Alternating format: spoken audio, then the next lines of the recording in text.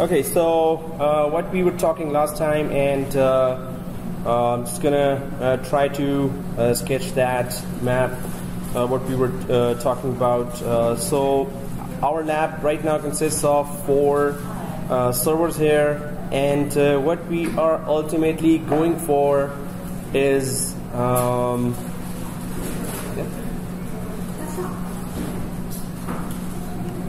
yeah, use it. So here, so four computers we have created, or 4 clones we have created. The purpose is to learn how to handle private cloud. So we are already, we know that what is cloud, what is public cloud. It's somebody else's data center that we can use, like Azure, Microsoft Azure, and also that AWS. So Microsoft Azure. So that's the public cloud by Microsoft, and then this is it, and then there is that AWS as well, which are the market leaders, but there are Google Cloud as well, right? So AWS is also Amazon Web Services. We talked about that last time as well, and they are giving 1 year free as well, AWS free tier, but Amazon is the leader in cloud right now, having the majority of data centers, while Microsoft Azure Cloud is the second, having most data centers and most customers. Then there are other examples as well, like Google Cloud and VMware Cloud as well. They also offer their data centers. What they all are offering is that you create your virtual machine, you create your virtual switches, you create your private network in their data center, and then create as many virtual machines as you want. AWS is offering that, Azure is offering that, Google Cloud is offering that, and you will see lots of other companies offering the cloud services. So in the market, when you're looking for a job, you will see that they would want you to have that knowledge of cloud, how you can handle that as a system administrator, and what cloud information you already have, which version of cloud have you already, which company's cloud you have worked on. So many of the my friends and students are saying that when they're going in the market, they are being asked about, do you know anything about cloud? Have you ever worked on Azure, Microsoft Azure, or have you ever worked on Amazon Web Services? So that's why it's very, very important for us to understand that this is the latest trend and companies are going fast. But we need to create our own cloud as well, or our own data center, which has virtual machines, which has networking component, and which can offer any other company to connect to our virtual machines, and then try to create their own network inside our environment. Suppose we are offering 400 machines here instead of 4 machines. So all those 400, suppose these are the physical servers. So all these physical servers, physical server here, these will be, these can be offered to outside clients. Suppose you own those physical servers, and they're very high-end servers. Yep. So, do the servers with everything administered by, set up by the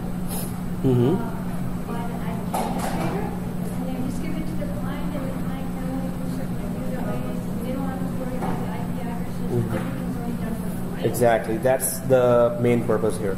And one of the main purposes, right?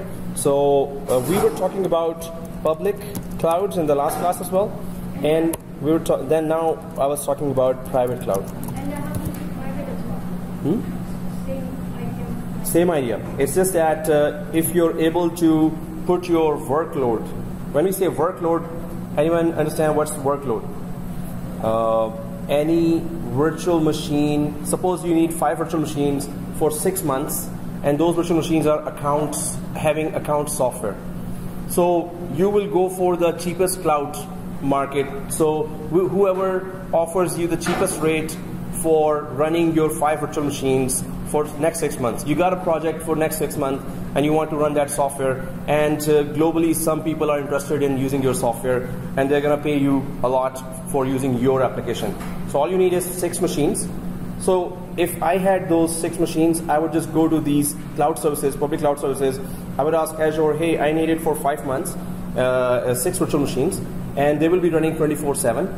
And they will be, so I'll be using 64 GB of RAM, quad-core processor, and sometimes I need 128 GB of RAM, sometimes I need even 512 GB of RAM, not MB, actually 128 GB RAM, and sometimes I need even more. So if you say that to Microsoft Cloud, those guys will give you a code for 6 months, right?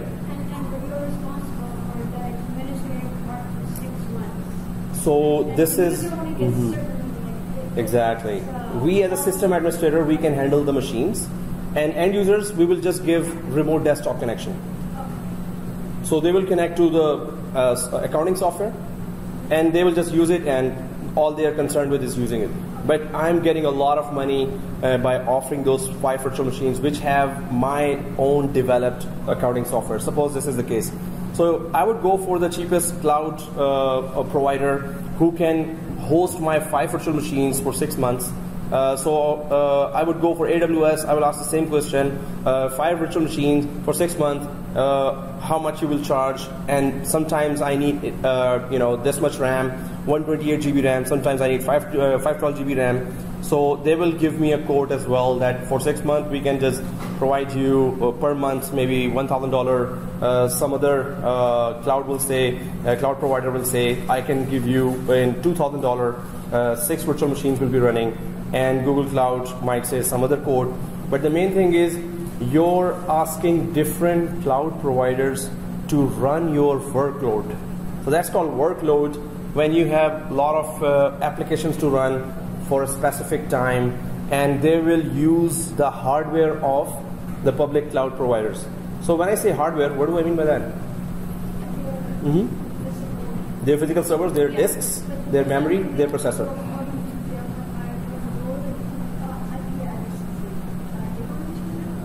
Yeah, public IP addresses. So we have to access those virtual machines from internet, right? So they will be providing the public IP address, so we could, through the internet, we can connect to their public cloud. After that, inside the cloud, maybe you have 20 virtual machines, so you can give their IP addresses separately. They will just give us the template which we can customize ourselves. Yeah. So exactly, that's why nowadays there's so much happening in the cloud, and you don't need to buy your own servers, although still it is expensive. Some people say that, but companies see much more spending money if they go for their own servers, known physical servers. If they had to maintain that, they see a lot of expenses there to maintain a data center. So this will not be the case if they only have to worry about their virtual machine connectivity or access to the virtual machine. They just have to worry about that, right? So if they have to worry about that, they don't have to worry about, oh, machine will go down. No, we don't care about it. Microsoft experts are handling those machines, right? So, or AWS experts are handling those machines, or Google Cloud experts or system administrators. These are big companies that have invested huge, right, in their data centers. So if we go for, so many companies are using, 3M is using their Microsoft Azure, and so 90% of Fortune 500 companies use the Microsoft Cloud. 120,000 new Azure customer subscriptions per month. So 120,000 new customers Microsoft are getting per month on the cloud. And Fortune 500 companies, the top companies are, and there are 38 data center regions of Microsoft Azure only, right? So this is a huge figure, and if you're seeing this 120,000 customers per month Microsoft is getting, why? Because Microsoft is offering so many services in the cloud, right? Like Office 365, which is having millions and millions of customers. So, and what Microsoft offers, you can create virtual machines, just like the use case I just started, that if I have 6 virtual machines, 5 virtual machines with accounting software, and I need it for 6 months only because it's a 6-month project and my client is paying me a good amount of money. So I would just go market around which cloud provider will give me the best prices to run my 5 virtual machines for 6 months with 512 GB RAM 24/7, right? So I would just go for Microsoft Cloud and check the virtual machines here. I would go for AWS Cloud and check their pricing for virtual machines. So they have lots of products as well. 750 hours per month of Linux, 750 hours per month of Windows. Amazon S3 is the standard backup. Amazon RDS offering SQL databases there. AWS Lambda. So we are supposed to know all these cloud providers and what services they're offering. Yeah.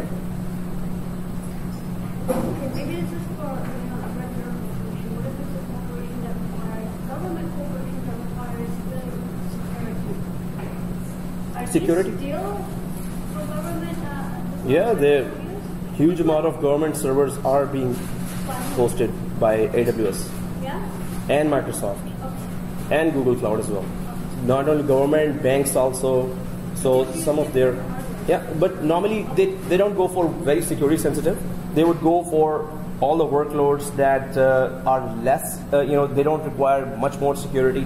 So I would not think that they would just put everything in the cloud and they would trust that, hey, AWS is or Amazon is protecting. They have their own data centers for most secure data.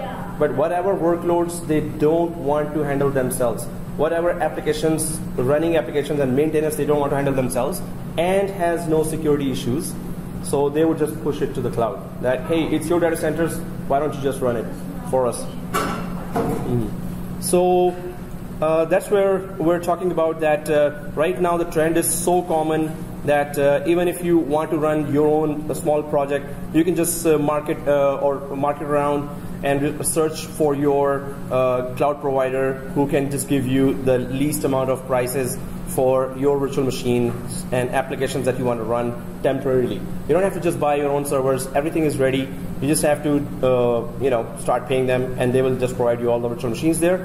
So keeping this all keep an eye on all this and keeping that in mind that there are big players in the market in terms of cloud services.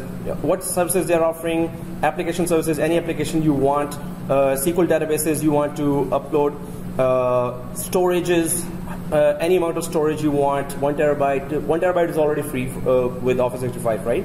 So cloud services, then it comes down to your specific applications and if you have your own databases to upload or their database you want to use, Azure Active Directory for authentication. So all kinds of stuff, you name it and they provide it. Like whatever you can do in your data center, they're providing up there in the cloud. And that's for Microsoft, same for Azure, they have their list of services here and their terminology and naming as well as prices are totally different because they have much bigger platform. And then Google Cloud, if you go for prices here as well, so they are offering pay-as-you-go. Well, we talked about that in last class as well. But all the services they are offering, we should be going there and trying to understand what kind of services any company would be interested in, what's the big deal about the cloud, why the companies are all moving there to the cloud, are they really saving a lot of money or not, right?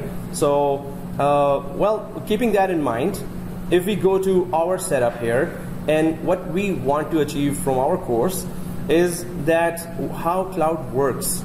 And we're not only going to go to and check our public cloud free 1 month or 1 year subscriptions. We're going to check how to create a cloud in your own environment. Suppose you want to start your business of cloud computing. You can just buy 5 or 10 servers if you have good investment, good money, and then you can install applications on top of that, and you can then offer your servers to other clients who do not have their own hardware and they want some cheaper solution which is nearest. So we don't have to use the Microsoft one, we can set up our own? We can just set up our own business, and so many are doing that. Nothing with Microsoft, we can have our Yeah. So we can just offer our own 10 servers in our 2-bed apartment, and we can, if we have clients. And so many people are doing that. In their basements, they have huge data center. Not huge, well, smaller data center, because they already had some clients, and they want the clients to trust them. They just offer their own home servers. As long as we are experts in maintaining those applications, client wants security and high availability, right? Always you're offering that your application will never go down, and it will be accessible from all over the internet, wherever you go, and it's in secure hands, right? So if you're offering all this with a lot of space, of course, you can get clients. And so many companies who had different clients in different companies, they used to send their engineers to different IT companies. Now they are hosting their clients' applications in their own servers, right? So lots of businesses have changed. They're called managed services companies, and they just host their clients' applications on their servers, physical servers in Canada. So the clients also are worried about, hey, all those cloud providers are in US, and we want to keep our data inside Canada. So who are the local providers? So there are so many local providers as well, and that's where we are going with our 4 virtual machines that we created today. What is the purpose of that? We're going to create our own virtual environment, and we're going to try to make it highly available. We're going to try to make sure that it is performing best, and we're going to try to make sure that whatever a public cloud provides can be provided on a very small scale, right? It's our private lab, of course, so all the hardware requirements there. So this is the map of a typical small network where everything is physical switches, storage, physical storage here, and then there's a management server here. So this is a diagram of a physical environment. What we are intending to do here with our 4 clones is, if I just go to the diagram here, we're going to have a SAN of our own. So we're going to have a small SAN storage area network and storage area network. So what does it do? It will provide remote storage or LUNs, logical unit numbers, so to other physical servers, physical or virtual servers, to other physical/virtual servers. So we're going to have one SAN of our own. How to create a SAN? What is SAN? We're going to talk about that, and why is it a big deal with all the public clouds, computing companies, that they want bigger SAN that is having a lot of storage. So basically it is providing you storage, but it provides on large scale and very fast and very secure, right? So, but we're going to create our own SAN. We're going to try to understand all the terminologies when we are setting up that SAN. Also, there is that SCVMM, which is Systems Center Virtual Machine Manager. So this is a software by Microsoft that handles any virtual environment. So it handles any virtual environment. So we are already in our lab. We have less RAM. Although I did ask about that, please upgrade. But there are some limitations in terms of investment or time. So the RAM is not there, but we have to install still those heavy software, and even if they're working slow, we just have to go for it. At least try to understand what they are, and when you're creating a private cloud, what is the purpose of SCVMM? Main purpose, in one-liner, it handles any virtual environment, right? So specifically, this is a Microsoft software, SCVMM. So it will, all the virtual machines that you create, it's going to try to give advanced services, high availability services, and performance and monitoring to those virtual machines. So this is one application that we want to learn, SCVMM. Then there is that SAN feature that is built into Windows 2012 R2, where local disks could be converted to iSCSI disks. So this is another very cool feature by Microsoft, which could be used in the cloud. So if you go for So SAN SAN server inside Microsoft Windows can provide, can convert, first of all, can convert local disks. So suppose you have 4 disks, you're using them locally in your server, you're saving something there. So another guy says, hey, my server, I'm handling that web server, it has some web applications, I need more disks. So you're using just 1 disk out of the 4 disks, you can just offer that other person 3 disks remotely to be used. So what I'm trying to say here, Microsoft Windows can convert local disks into iSCSI disks. And what does that do? iSCSI disks, you can offer local disks to any of the servers remotely, right? So if our Exchange server needs 200 disks, we cannot physically put those 200 disks in the server, in IBM server or HP server. I don't know if any server, HP, Dell have came up with a server that you can insert physically 200 disks or 300 disks inside. Physically maybe 28 disks, maybe 32 disks, maybe 48, but not 200, 300 disks, right?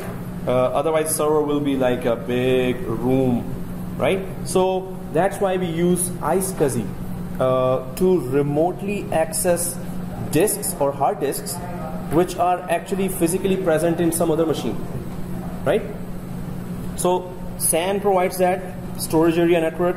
NAS provides that, network attached storage. If we go for the next one, network attached storage, and we're going to test all those. So NAS, network attached storage. So this is cheaper than SAN. So these kind of storages, so you can go to Canada Computers or any computer shop and you can buy a NAS enclosure which has 10 disks or 6 disks or 8 disks, but you can just remotely offer those disks to any of the servers. So what we want to do in our virtual environment here, for which we create 4 virtual machines, that it's going to get complicated, and we have to be very careful in our configurations that we're going to be installing Hyper-V on these 2 machines here, and then we're going to be providing remote storage to them, to these machines, just to learn how to provide remote storage. So 4th server could act as a SAN server for us. Otherwise a SAN device, if you go out and buy it, it's expensive, but you can use any of your machine that has Windows 2012 R2 installed on it. You can convert their local disks into iSCSI disks, which means those local disks could be offered remotely to any server which requires it, right? So you don't have to buy physical disk for these servers. Maybe this one computer has its own 28 disks. So you can just offer over the network, Ethernet network or fiber optic network, you can provide those disks to those 2 servers, Hyper-V servers. So when the remote disks are available, applications installed on top of those disks are secure. So if this server goes down, applications were never installed here. They were installed on a disk that is actually situated here.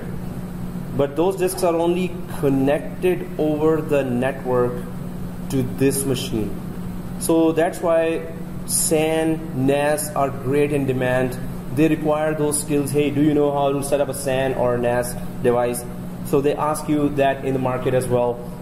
And you should know, you should be knowledgeable about this. So we're going to try to create our own SAN, and this is just Microsoft machine that can be converted into a storage area network. There is EMC, which is leader in storage market, and there's NetApp that is a leader in storage market as well. Those are big players in storage side, not in cloud side, the storage side. So we're going to try to at least use one of the simulators of any one of those big storage providers, because that will be useful for you in your search for a good job. So Microsoft SAN, we're going to try that first, and why it is so important. Why are we following Microsoft Private Cloud? Just to learn how cloud works, because it is widely implemented as well. Microsoft Cloud. There are 2 exams for that by Microsoft, 2 certifications for that. Microsoft, those companies which have a lot of Microsoft servers, they expect you to know how private cloud works, and they do ask, if you're an MCSA, Microsoft Certified Associate, or SE, Microsoft Certified Expert, so they will ask you, hey, can you configure a private cloud? So the course follows this example, but we're going to go for other examples as well from other companies as well, just to gain more knowledge and experience on other products. So what we are trying to do, 4 machines, one would be SAN, other would be SCVMM, which is System Center Virtual Machine Manager. There is a System Center product, family of products. There are many System Center products, and one of them is this. So System Center products. So many of them are used in the creation of a private cloud. So System Center, there is COM, System Center Operations Manager, there is SCCM, System Center Configuration Manager, and then there is that SCVMM, there is System Center Operations Manager as well. So there's many products from System Center from Microsoft. Ultimately, Microsoft is creating all those products. But we're going to be using SCVMM for our implementation, because cloud is all about virtualization. It's a virtual environment. If we can create our own, and we can handle our own private virtual environment, then we can offer the same environment to others as well as a private cloud, right?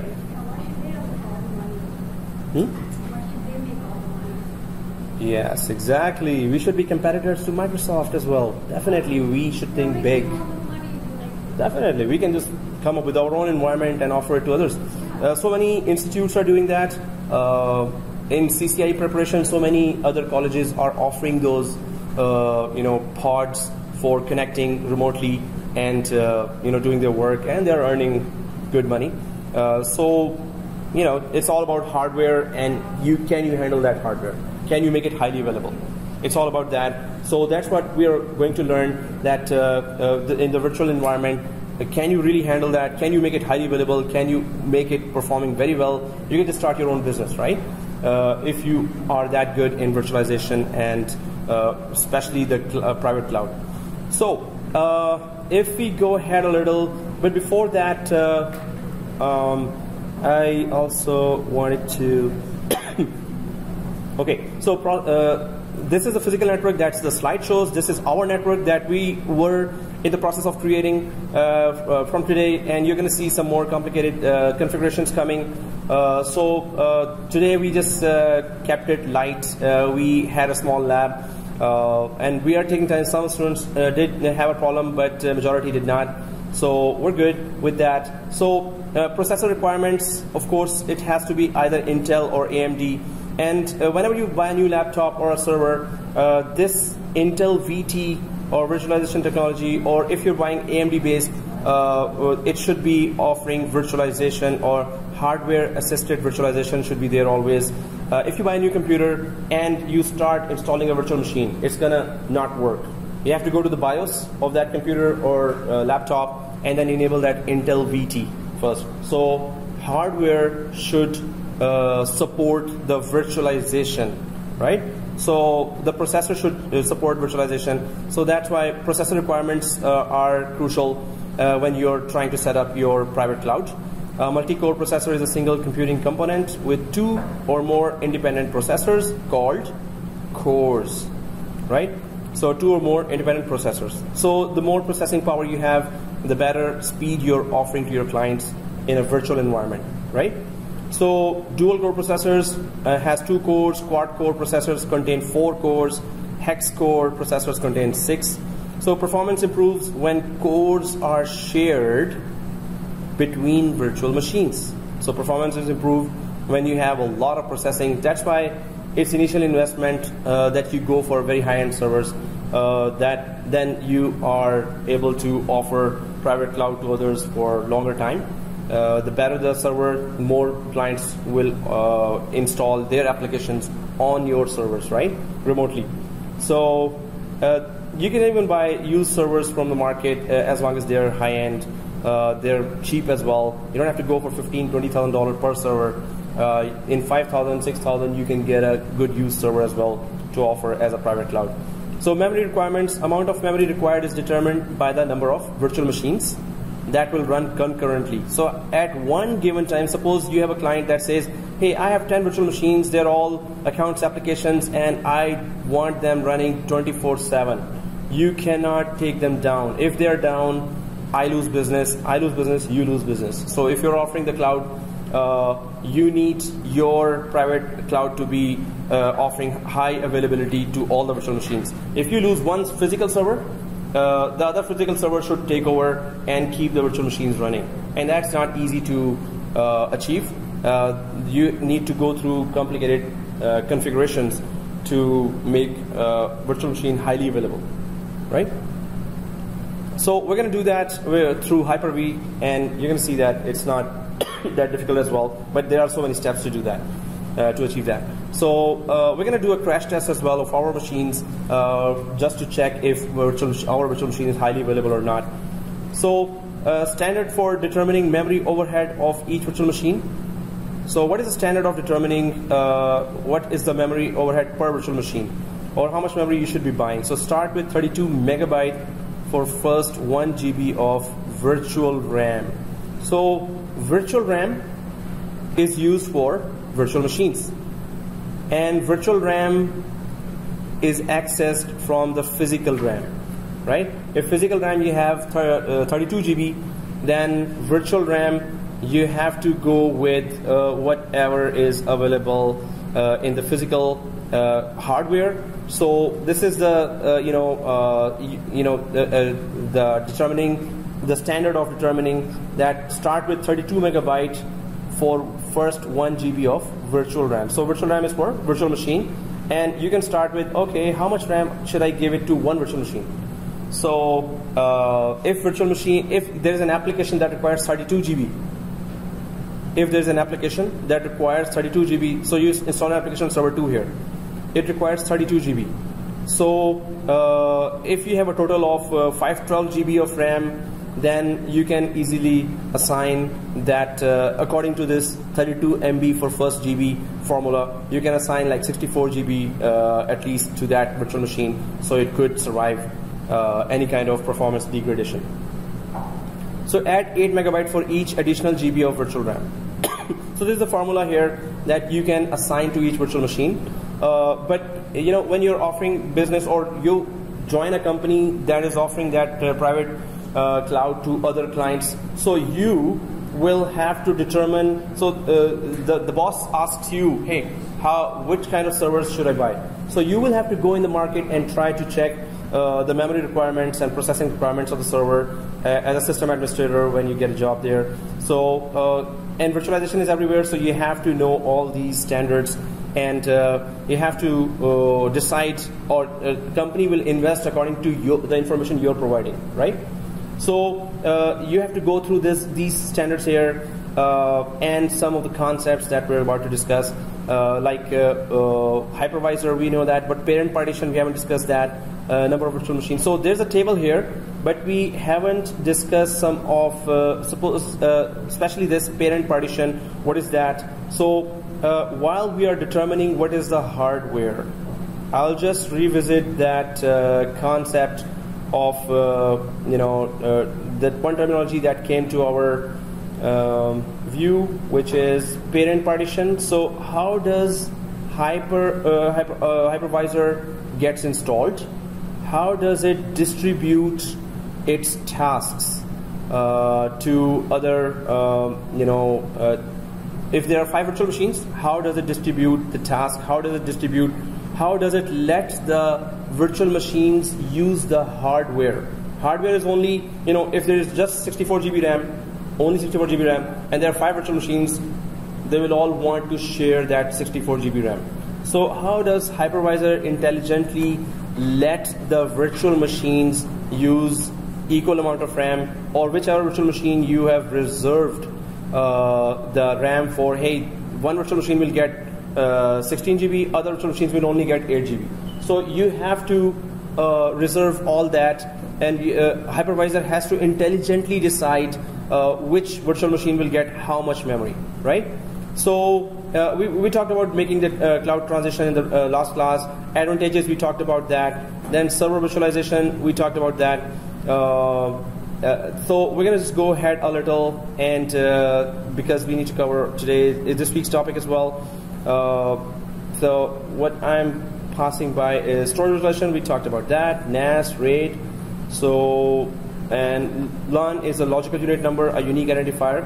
So if you have a remote disk, it is called one LUN. So if you need 5 disks, it's like, okay, 5 LUNs or logical unit numbers I need to remotely to have enough data storage, right? So storage virtualization, we talked about that. I'm just gonna try to, because I recorded the previous lecture as well, you can just see or listen to that in the previous recording as well. But I just want to go to that topic directly. Clustering. So we didn't discuss about that. Clustering, connecting multiple computers to make them work as a unified system. Clustering, load balancing, and redundancy and failover. 4 terms that our system administrators are always familiar about. You will be asked in an interview about these terms. What is clustering, what is load balancing, what is redundancy, what is failover. So if you are able to offer these 4 features in your private cloud, your business is going to go high, right? More clients will be coming there according to the repetition. If you are making, if you're making sure that machines are clustered, clustering means connecting multiple computers to make them work as a unified system. So clustering just offers that if one machine goes down, the other machine keeps the show running, keeps the application working fine. Suppose you install on top of it, you know, that a hospital enterprise application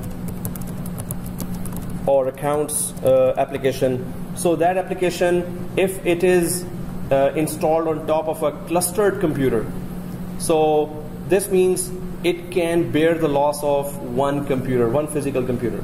So clustering offers, yes, offers high availability and redundancy.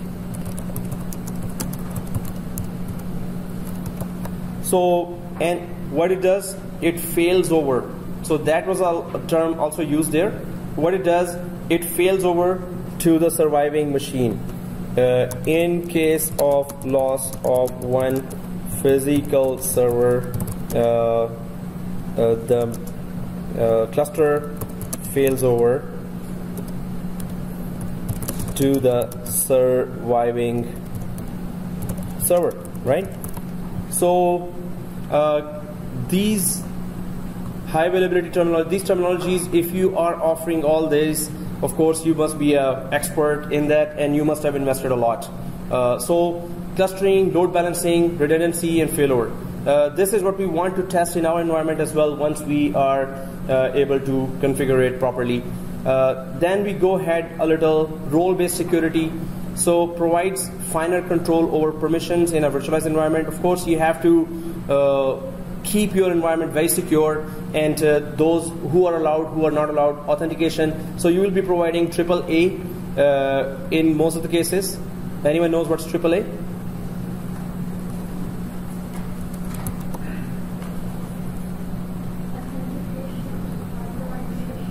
Accounting.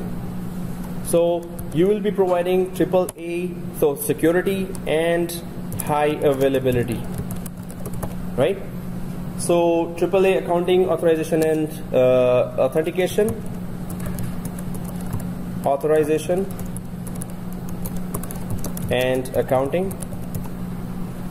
So other than high availability, it's the security you're also concerned with, and you will be providing that. So if we go ahead a little here, role-based security, of course, who gets access, who does not get access, you have to provide that. So many areas of the private cloud you have to be concerned about when you're configuring them apart from the hardware. We already talked about examples of cloud computing. One is infrastructure as a service.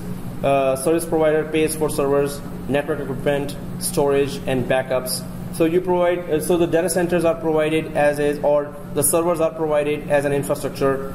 Somebody else's servers you use when you're using IaaS, infrastructure as a service, and platform as a service. We talked about that. Service provider offers business solutions for users. So platform as a service, you can have development software there. You don't have to worry about the physical servers, but you still install your own applications and then configure them and develop them.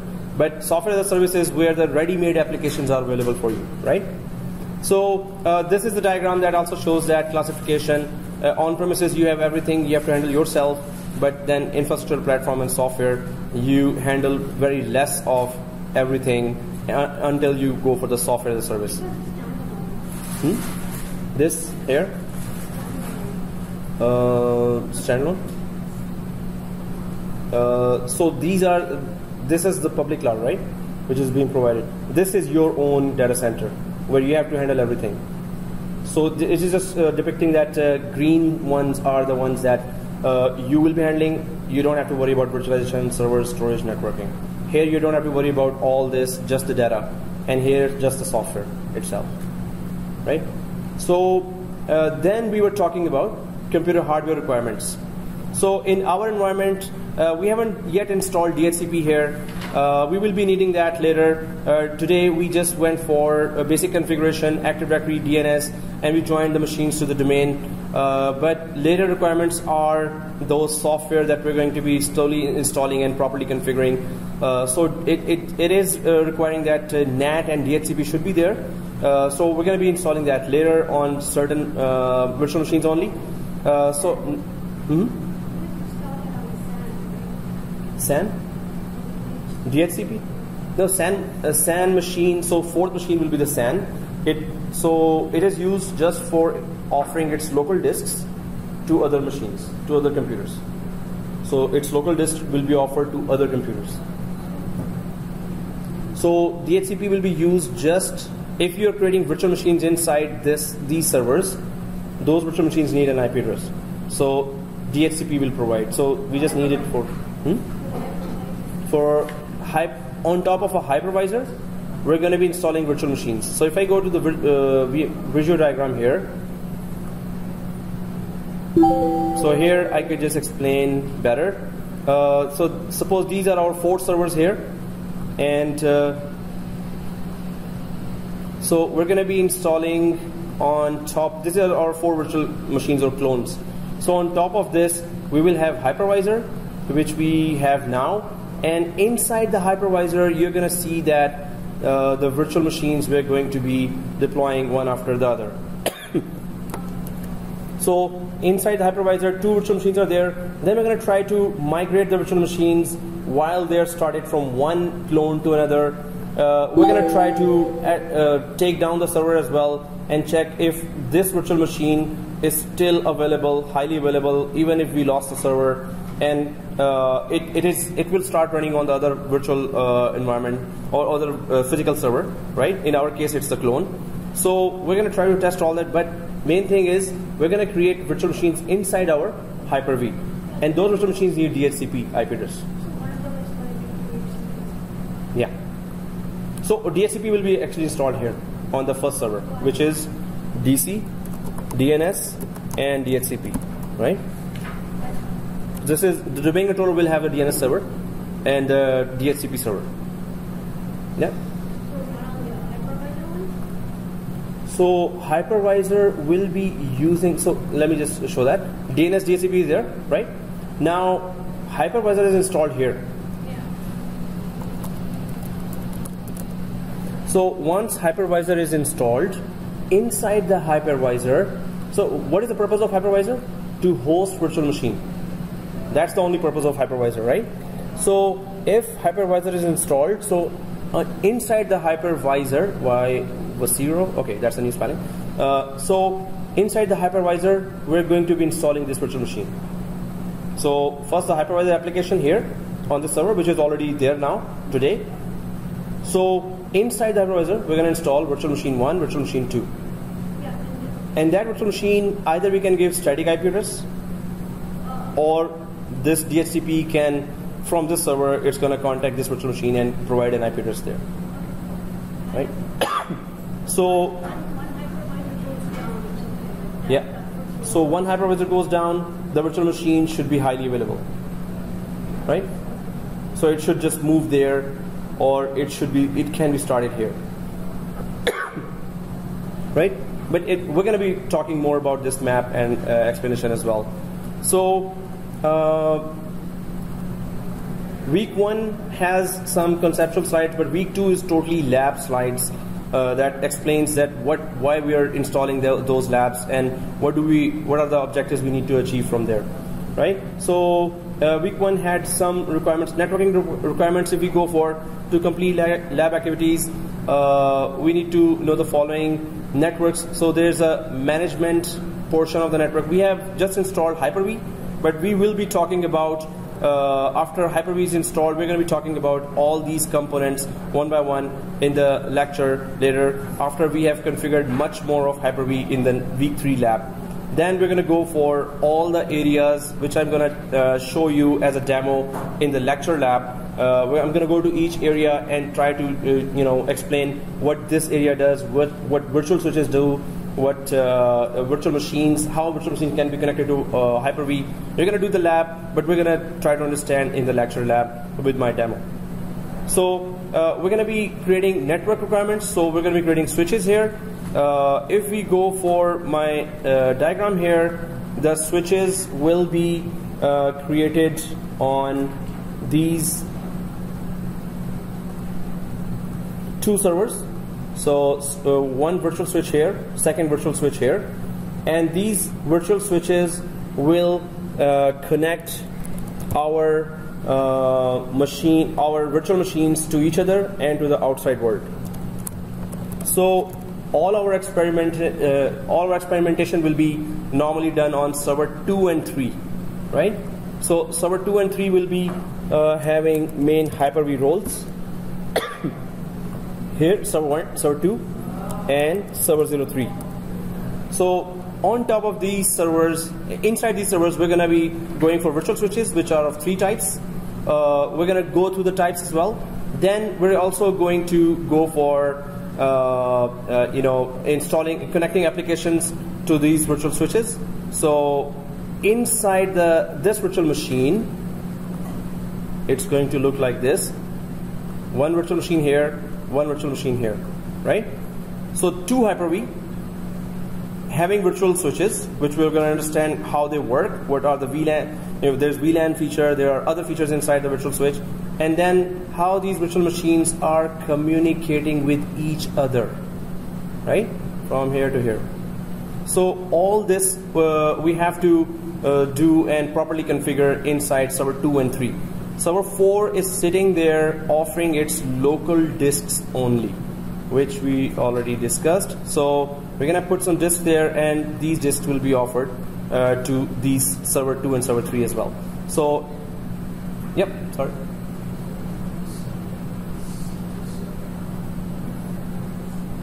Sorry, again?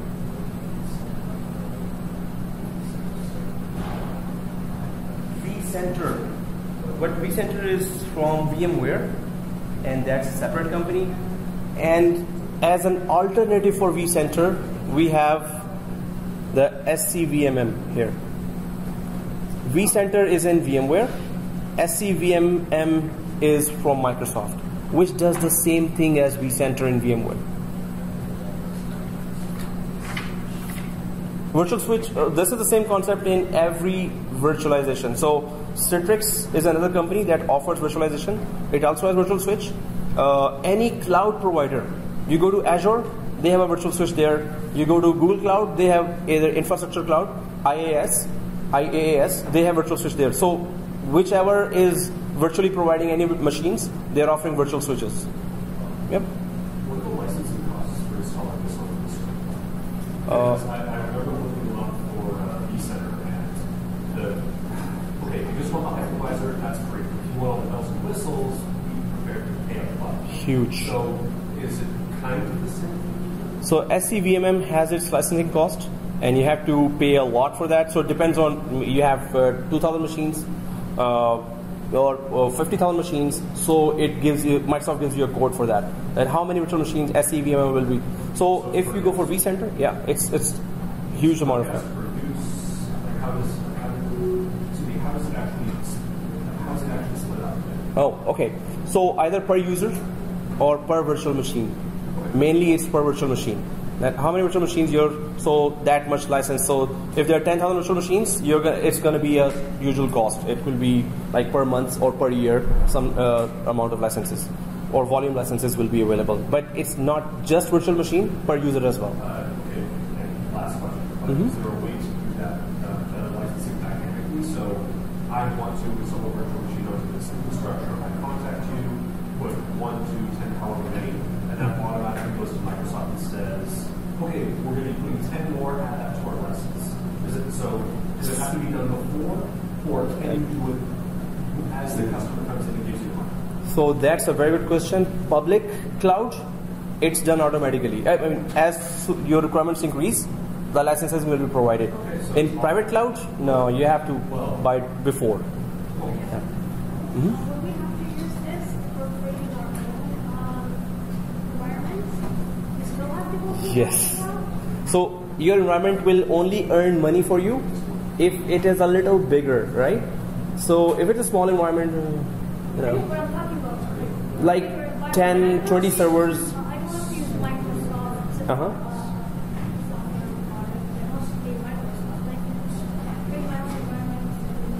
Yeah.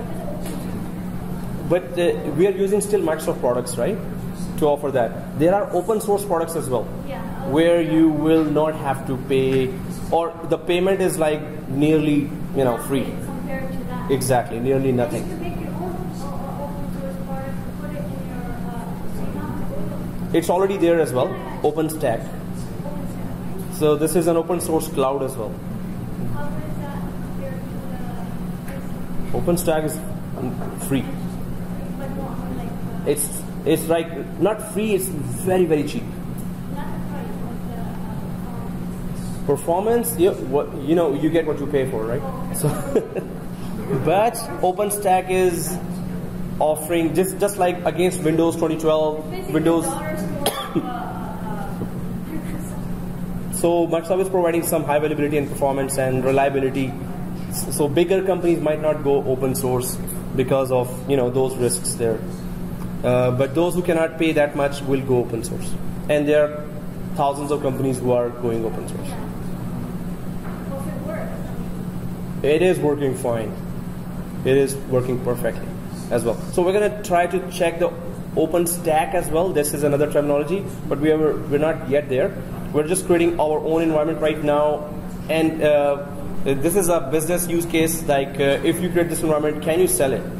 Right? So we have to make it like that we can sell it at home. If we create that environment, you can ask others, hey, you want to create a virtual machine? I'll just let you connect to this to my virtual environment, and you can just start and stop one virtual machine or two virtual machines. I'm just going to charge you $10 per month, $10 per 2 months. You can offer it free for 2 or 3 months. And if you want more security, don't go to the Then, of course, if you provide better security, you will charge more.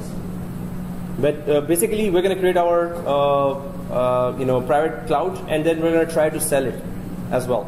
We're going to at least try to make it as a professional one. So when you create it at home, you can actually offer it to others. Hey, do you want to run your 1 virtual machine, 2 virtual machine, 3 virtual machine remotely? I'm going to give you a remote desktop connection. Go ahead, use it. Right? So if you're able to do that, yes, then there's a benefit for this.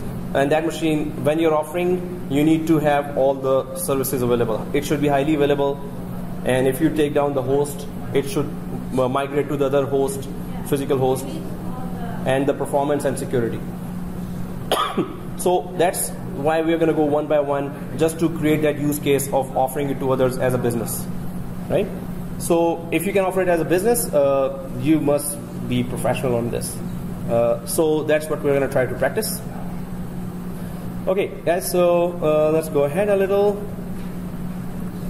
Here, networking requirements, we're going to be talking about, so I'm going to show you as a demo once we have our Hyper-V up and running. So storage requirements, of course, we have one server that is dedicated to offer storage here, SAN, right?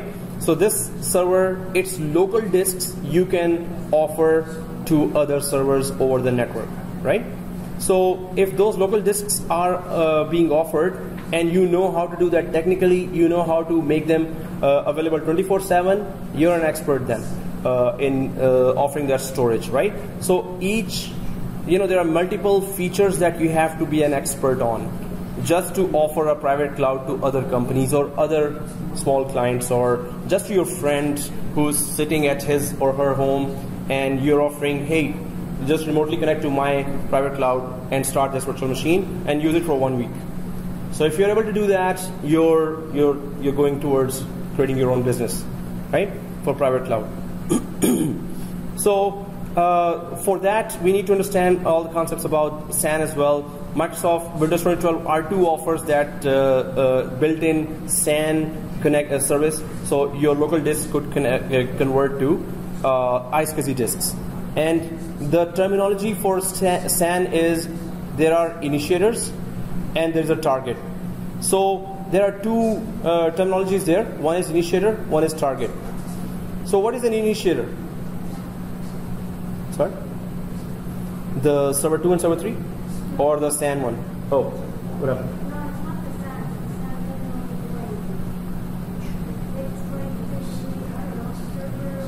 So yeah, so there has to be one in a SAN, there has to be one target and other initiators. So what are initiators and what are targets?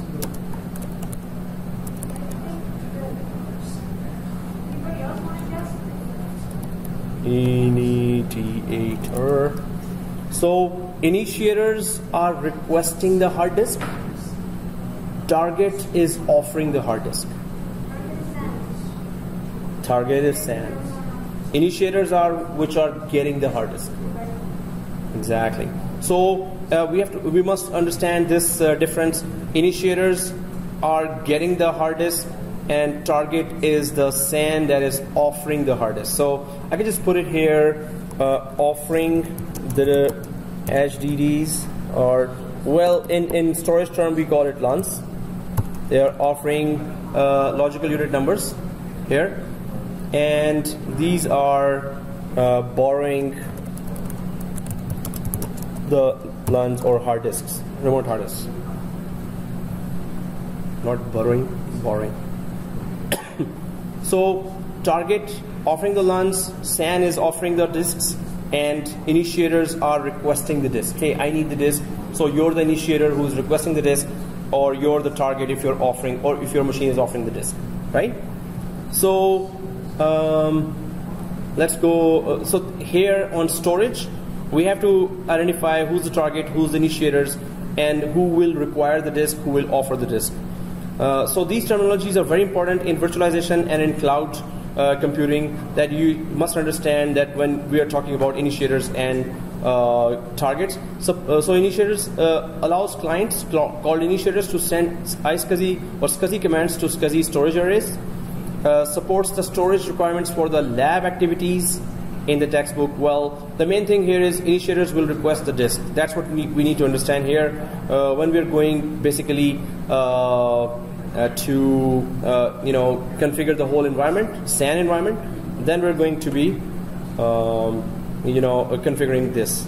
So computer software requirements, we already have Active Directory, Hyper-V, DNS. We have just configured today. We haven't configured failover clustering yet. So failover clustering, it's quite complicated already. That failover clustering saves you from loss of a host, loss of a full operating system. So failover clustering, it fails over the application from one host to another. So Windows failover clustering is also the requirement written here. Failover clustering designed to allow servers to work together as a computer cluster, provides failover and increased availability of applications. Redundancy, exactly as we said. So then it says System Center Virtual Machine Manager, SCVMM, right? So SCVMM is just like, as you said, vCenter in VMware. Anyone used vCenter? Yeah, we had a whole class on it. You had a whole class on vCenter. You used it. Sir, can we just do that a little bit? Sorry? That's what we did. Yeah, that's what we talked about. No, that's the one. Today? Yeah, Windows 2012 R2, we installed it, but we did not install this one yet, till now. VMM? No, we did not. It's a very difficult application to install. No problem. Oh. Okay guys, so let's just go ahead a little installing the management server. So SCVMM will be managing just like vCenter manages in VMware, SCVMM manages in Hyper-V environment, right? So installing the management server here. Okay, too many emails coming. Now it also says about the other requirements in the private cloud. So what else we need? Active Directory we installed today. Did we install Active Directory today? We all did, right? Active Directory, right? So then DNS got installed with it. Hyper-V, we installed that today as well, right? Provides scalable, reliable, and available virtualization platform. So we did that today already. If we go ahead, well, it just explains Active Directory domain services. So we know that it offers authentication, authorization, and counting. So we can just, and it offers logon authentication. I'm just going to skip that slide because Active Directory concepts are already basic concepts that we already know.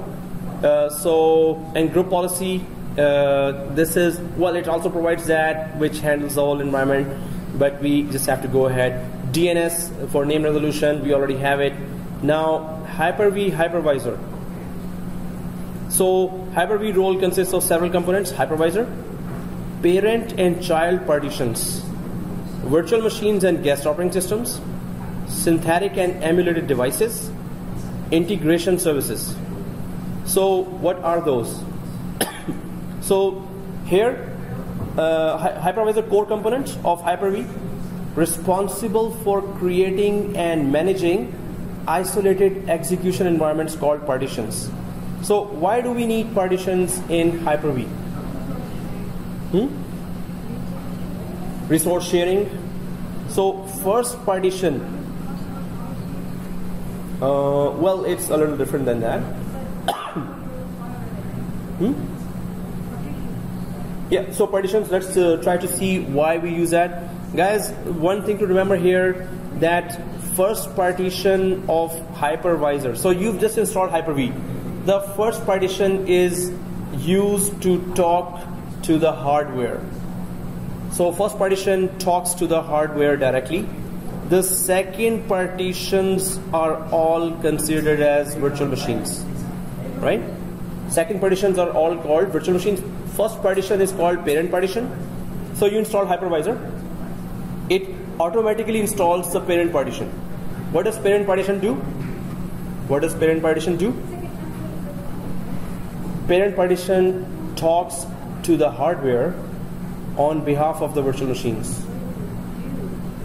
So parent partition talks to the hardware. What do you mean by talk to the hardware? Parent partition talks to the hardware, right?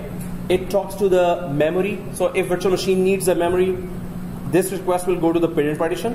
Parent partition will talk to the memory. Hey, memory, virtual machine 1 needs some of the RAM. So the memory will be provided through the parent partition to the virtual machine, right? Second virtual machine needs processor.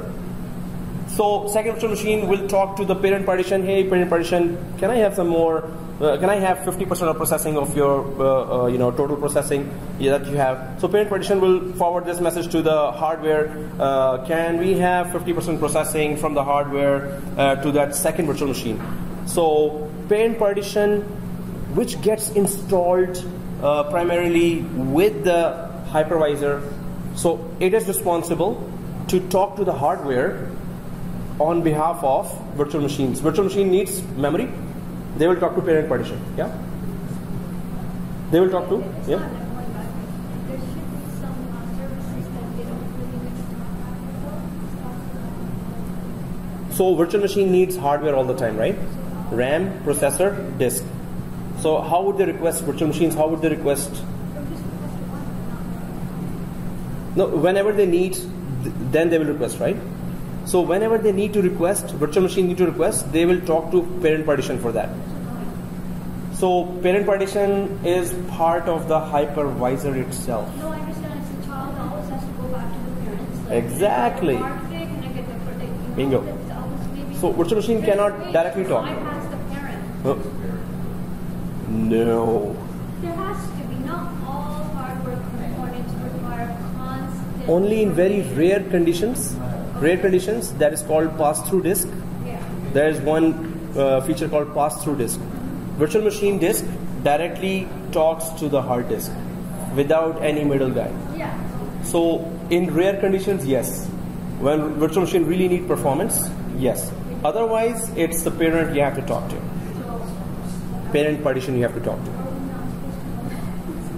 Oh yeah, that's coming. That's upcoming. Pass-through disk is another topic here, which is upcoming. But this is the basic concept that hypervisor, Hyper-V hypervisor has a parent partition that gets created as soon as the hypervisor gets deployed.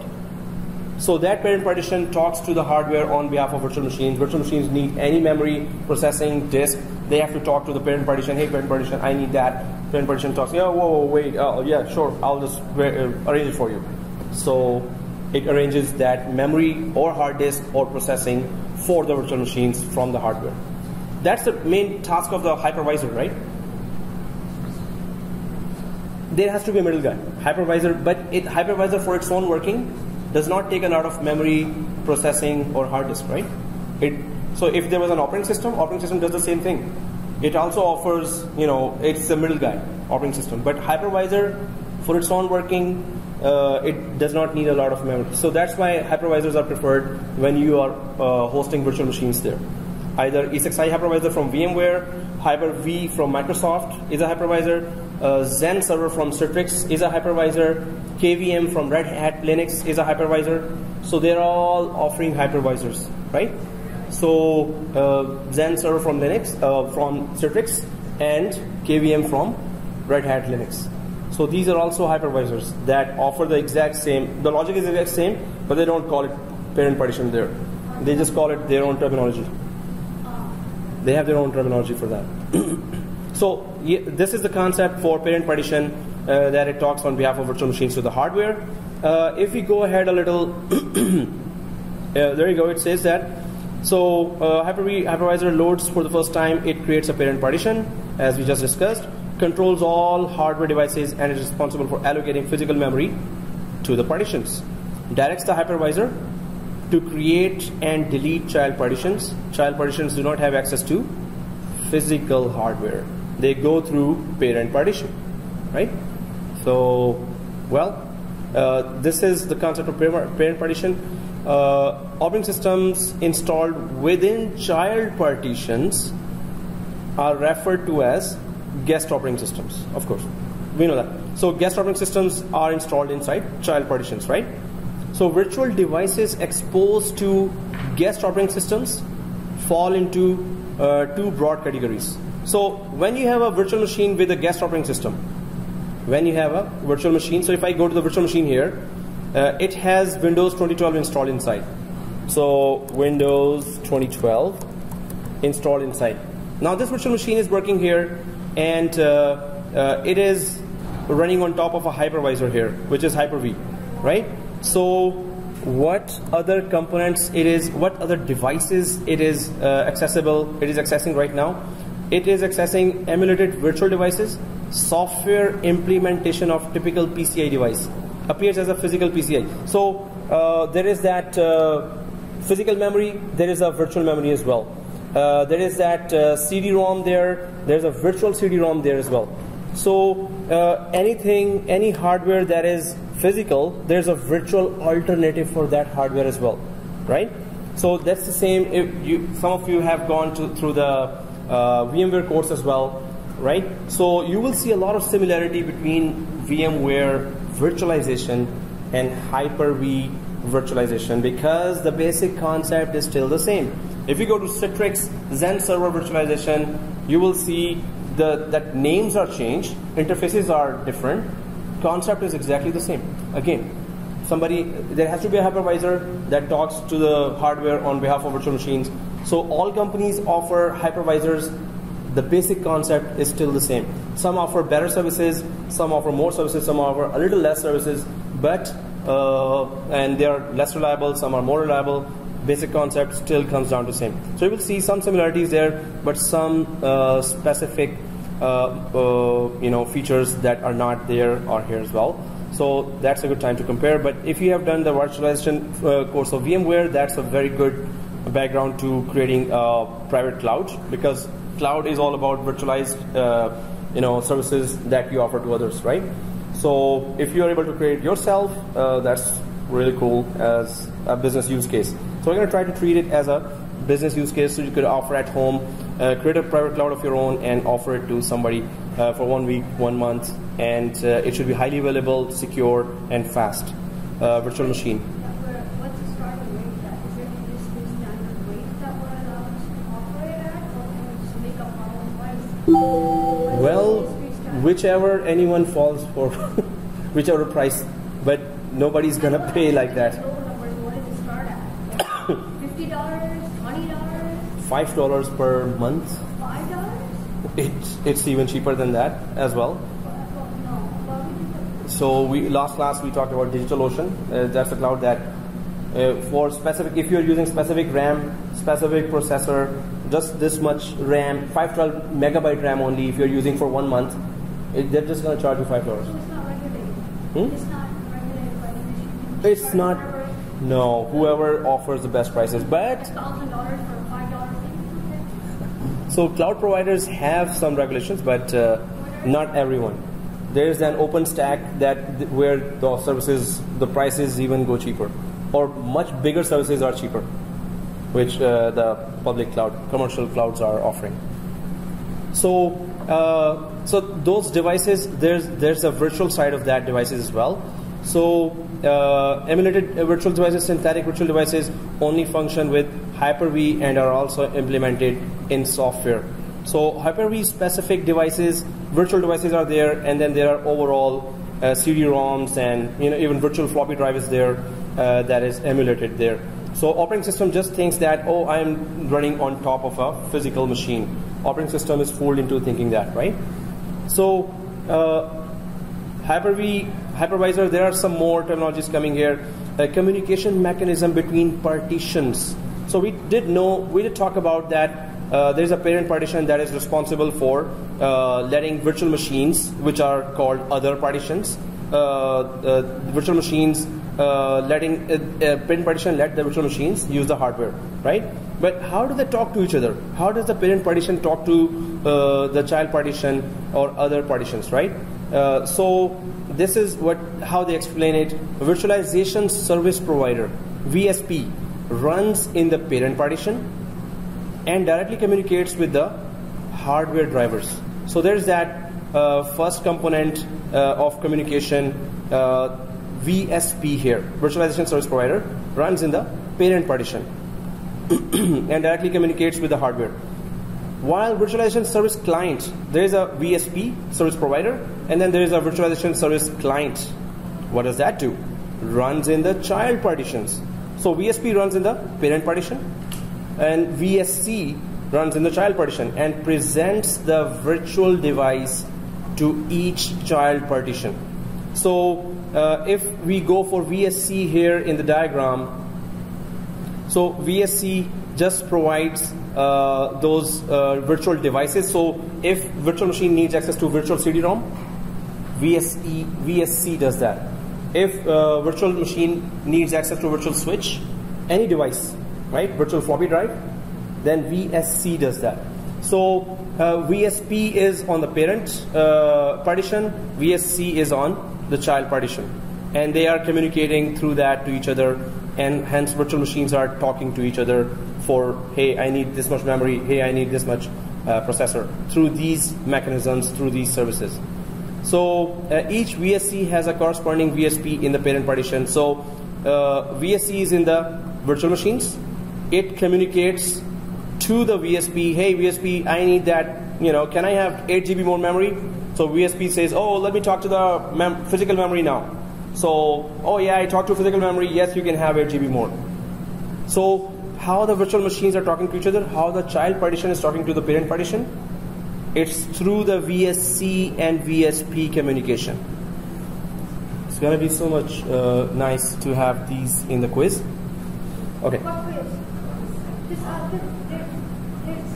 Upcoming quiz. No, but the Southwest isn't paying quiz, right? This is only not exams. You're not going to give quiz. You're making me cry now. Oh, okay, thank you. All right. Thank you. So, but no, don't worry about that. So, VM bus, the third terminology here, point-to-point memory bus is used for communication between VSP and VSC. So, how does VSP, the parent partition, and the VSC, the client partition, how do they communicate with each other? Through VM bus. So that's the point-to-point memory bus is used for communication between. So we just need to know the major terminologies here. VSP inside the parent partition and VSC in the client partition, and they communicate through VM bus here. These are the major terminologies that they're using in the diagram as well, just to make sure that how hypervisor, Hyper-V virtual machines communicate with each other and to the hardware. So these are the internal mechanisms through which they communicate with each other. Now, enlightenments, integrated services. So Microsoft term given to implementations in virtual environments that reduce overhead and improve guest operating system performance. So that's Microsoft just call it enlightenments, where you can improve performance. What is integration services? So integration services is, can you restart the machine? Can you shut down the machine? Can you start the machine? Can you move the machine? So those are integration services that are provided by Hyper-V. So there are those portions in Hyper-V. We haven't started the Hyper-V yet, but this is how Hyper-V looks like from inside. Surveyor pane is there, information pane is there, and actions pane is there, right? So when you start a Hyper-V, this is the areas, these are the areas called surveyor pane, where we can just see all the list of virtual machines that we have, or all the list of Hyper-V physical servers we have. So it's going to all show up here. Information pane is where if you click one hypervisor only, Hyper-V, whatever virtual machines are inside that Hyper-V will show. If you click Hyper-V here, its virtual machines will show here. And what do you want to do with those virtual machines? What are the options you have on the hypervisor? What else you can do is on the actions pane here, right? So these are this is the area of Hyper-V. We're going to be using throughout the course this Hyper-V as well as some other software as well, and it's going to get a little complicated with the coming weeks. So summary again, and this could be in the quiz as well. Okay, no quiz. So for now, so cloud computing. Let's see what majority vote. See how others think. Yeah. Who So wants a quiz? majority is a third. Who wants quiz? Yeah. Who wants marks? Let's put it that way. So. So. Yeah, marks. It's like cards game. Everybody doesn't. Nobody wants a quiz here. Nobody wants. Nobody wants. Wow, way to go, man. Okay, he's not even. He's not even listening. So let's hit him with something. Okay, especially some burger or okay. No, he's again back to headset. So, oh, it's recording, seriously. So, okay guys, so the next slide is all about, which was week 2 slide. We're just gonna fly by it because, but this is information you must know if you're going to do the next lab, because it's gonna use some of those terminologies that we're about to discuss here, especially how to create virtual hard disks, especially how to create virtual switches, virtual machines, and operate the virtual machines. So this we are going towards that. Today we have gone towards just installing Hyper-V Manager, right? So later we're going to be in next lab. What you're expecting is creating a virtual machine that will have its own virtual hard disk, and virtual switches. So we're going to create multiple virtual switches just to understand what is virtual switch, how does it work, what are the components of a virtual switch. And then if you're good in switches, anyone done CCNA already? You're also? Studied the course, CCNA? Okay. Oh, yeah, no choice. Okay. You had to do that. They made you do that, right? No, they didn't make this, but this is how you have to go ahead, right? So this is very, very good, very, very important. So you know then physical switches, how they work. Now and you know virtual switches from VMware class as well. But you can just compare that, how the virtual switches work here in Hyper-V. And then we're going to go cloud as well to check there how the infrastructure is working there. So this is the objectives of the upcoming week. So create virtual hard disks, create virtual network switches, and configure virtual switch machines, operate virtual machines, right? So I'm just going to go. Oh, you're writing that? You're writing the objective? Mm-hmm. So I'm going to give you the slide. No, but I won't remember what you said. Oh yeah. So we're going to do that next week. What? These objectives, yeah. One is to create a bundle. So Hyper-V Manager, operate. We have just installed it. We just reached the. Now we're going to configure the whole Hyper-V, right? So that will be coming next week. And yeah, you won't be able to finish the lab in 45 minutes. So many students were able to finish the lab in like 1 hour. So the next hour we were like looking at each other and what do we do now? Like this.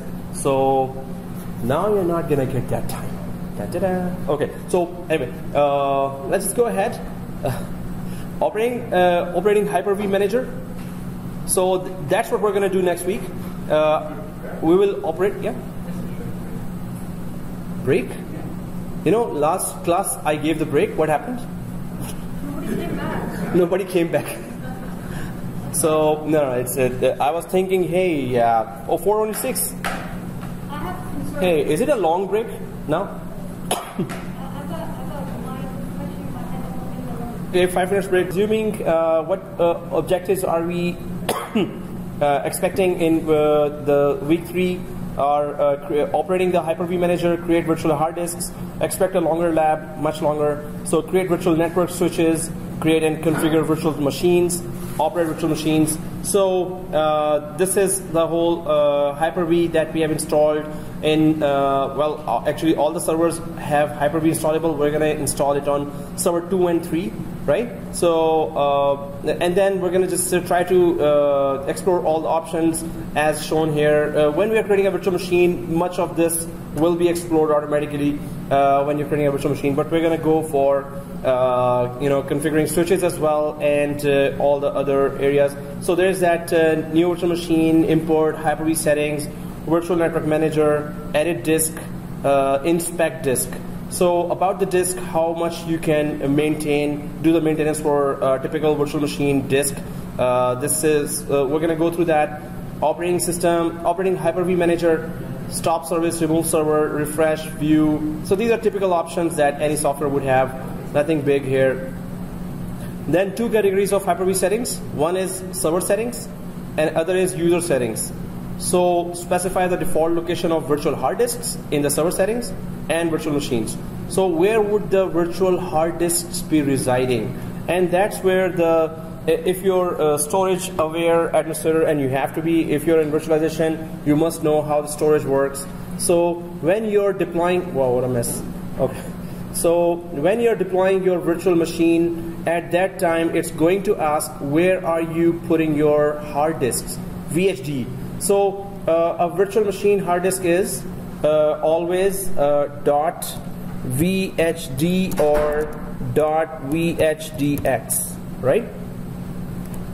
So virtual machine hard disks are having these extensions, and you have to really make sure that hard disks are the ones that are always available, right? So virtual hard disks, Hyper-V virtual machine hard disk extensions are .vhd, and VMware virtual machine hard disk extension is .vmdk. So .vhd so when we talk about .vhd, it is Win 2008 OS Hyper-V.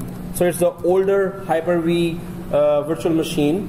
If you have Hyper-V installed in 2008, its virtual machine hard disk extension is .vhd. If you have Windows 2012 based, so Windows 2012 VM, its hard disk extension is .vhdx, right? So we must know that's difference, because many large companies have old Hyper-V as well as new Hyper-V deployed.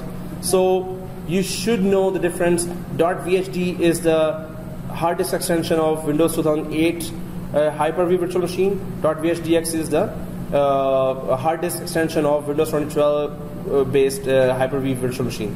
So if you know this difference, you can do maintenance on the hard disk. So all the important data of customers, your end users, is placed inside these .vhdx's or .vhds, right? So if we are able to know how to expand it, how to edit it, if we lose it, how to get it up and running again from backup, then we are doing disaster recovery, right? So server settings specify the default location of virtual hard disks. Normally what happens when you create a new virtual machine, it asks where to put the hard disk. So definitely we're introducing a fourth machine as SAN. This means remotely the iSCSI disks over the network will be available. From SAN machine, it's going to offer us remote disks. So these disks will be showing in these Hyper-V machines. If the disk actually is residing here and it is showing here, so when you're installing virtual machine, you can place that virtual machine's .vhdx on top of a remote hard disk. As soon as you place your virtual machine's VHDX on top of a remote hard disk, that hard disk actually is residing here then. Virtual machine is running here on this, and that hard disk is residing here, right? So over the network, hard disk is securely placed in a remote machine called SAN. So that's what we're talking about, that if you are placing your hard disk, are you placing it locally on that server? On this server hard disk, you're placing the virtual machine's hard disk, or this remote server's hard disk, you're placing your virtual machine's .vhdx. So if you place the VHDX of this virtual machine on this server, if this server goes down, you lose that hard disk. If you're placing your virtual machine's VHDX on this server, of course, if this server goes down, the VHDX is still secure. It's still safe. So that's why SAN is so important. You have your data highly available. It is safe, right? Of course, your SAN should have hard disks that are RAID protected, RAID 1 or RAID 5, RAID 10, RAID 50 protected SAN should be there, and there should be regular backups going on the SAN. So everything should be protected here, because this is where the actual data of your end users is, right? So user settings, customize interactions with virtual machine connection, how the users can remotely connect to your virtual machines. You have to provide that connection. If you are providing a private cloud, you have to give your public IP address of your company, or if you're providing from home, your home DSL router public IP. You have to provide it to the other clients. So we're trying to make a home private cloud, and we want to sell it to others, that if others can connect to it or not. So of course you will be worried about what is your public IP address, right? To change settings, click Hyper-V settings in Actions pane. In Navigation pane, that appears. Click setting. So if you want to change settings, you go to Hyper-V settings. But we're just talking about it. I will be showing you the demo next time in the lecture as well. But you're going to be doing a long lab there as well. Now Hyper-V settings on the host server. So virtual disks, you can just put the path. This is the local path, but we will be first giving the local path, then we're going to give the remote path so we could know the difference between SAN provided paths and local paths, right? Then there are virtual machines that, of course, we need to handle. The whole virtualization environment is revolving around protection of virtual machines, right? So whatever you're doing in high availability, you have to make sure virtual machines are up and running, because end user is concerned with the data that it is securing inside virtual machine, right? So then there is that NUMA. Only thing to understand about NUMA is that it provides virtual machines direct access to memory, or NUMA normally provides greater direct memory access to virtual machines. So NUMA compatible hypervisor, Hyper-V is a NUMA compatible hypervisor. This means that virtual machines of hypervisor will be given much direct access to the physical memory, right? So this is what NUMA is all about, giving direct access to physical memory to the virtual machine, right? So this is another Hyper-V settings window that shows this NUMA spanning virtual machines and virtual hard disk.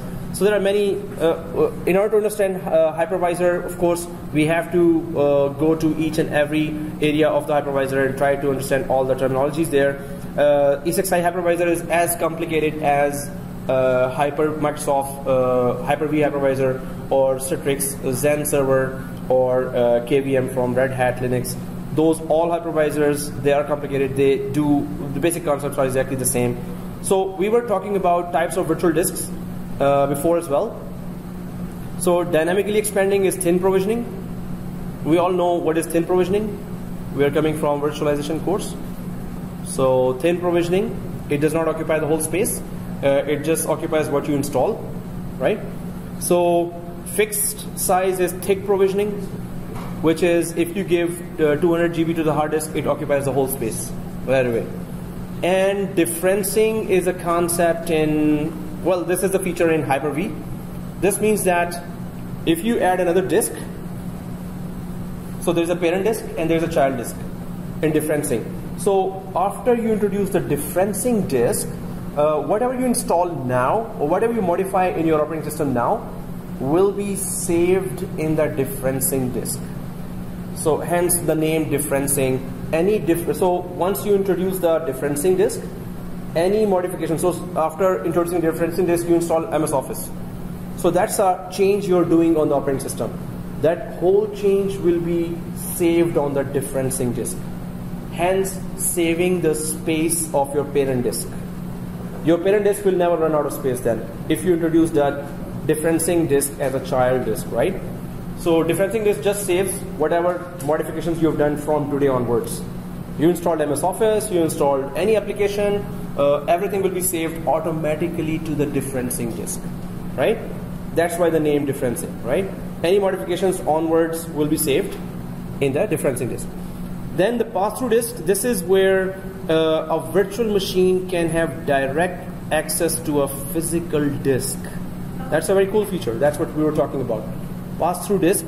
This is called RDM, raw device management in VMware, RDM, and here it is called pass-through disk in Hyper-V, right?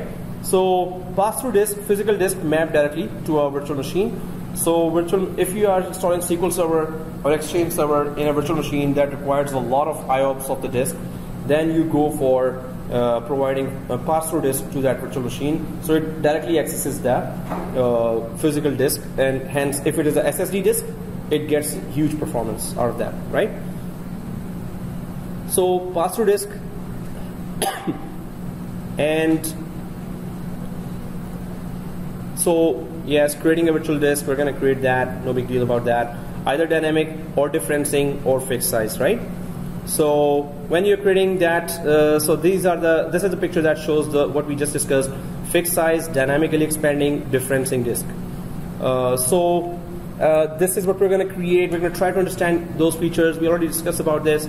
Now here is the path for that virtual disk. Normally the path is local C drive. But after we introduce the SAN, we're going to carefully change the paths of the virtual machine. So the virtual machine .vhd So true or false? VHD is the hard disk extension of virtual machines on Windows 2012. Oh, okay. Is that it true? Good. Okay. So let's go ahead and create a new blank virtual disk, 127 GB. And now copy the contents of specified physical disk, and this is the remote path, \\. Yeah, it is. I understand it is for 47. So that was like a big loud announcement. Come on, teach. Give it up. Oh. Huh? It's only 4:45, right? Okay, it's only 4:45, right? So we have only a few slides left. 4:47. Okay, we're counting. Okay. So editing a virtual disk, that's where you need to know if .vhd is in trouble, or if .vhd is running out of space. You can expand it. You can inspect the disk as well. But the main thing is that if it is running out of space, the clients are upset, and you need to make sure that you can expand the already being used disk. The client is already using that, and there's a risk there, but you have to expand that. So how do you do that? So editing a virtual disk: compact, convert, expand, merge.